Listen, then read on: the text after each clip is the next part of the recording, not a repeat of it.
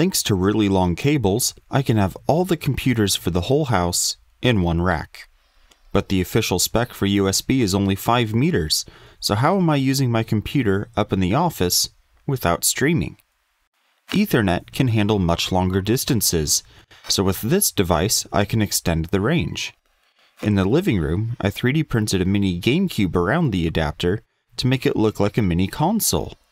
Or for an office setting, you can 3D print adapters to hold it under a shelf or desk. I've tried passive adapters back in 2015, and even recently, they don't work over significant distances.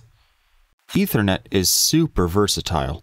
Thanks to Power over Ethernet, I can have a Raspberry Pi mounted in each of the kids' rooms with some USB-powered speakers leeching off the Pi power, playing brown noise at night to help with sleep, or dance parties during the day.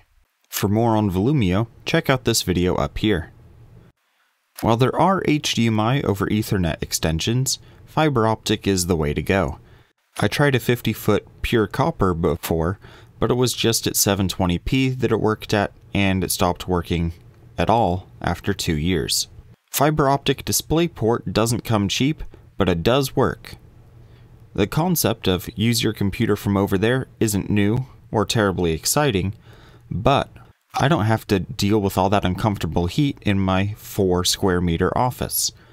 Plus, moving the server rack to the garage, I don't have to pay to cool any of the computers. I'll break even on the cost of the cables in 2 years off of cooling.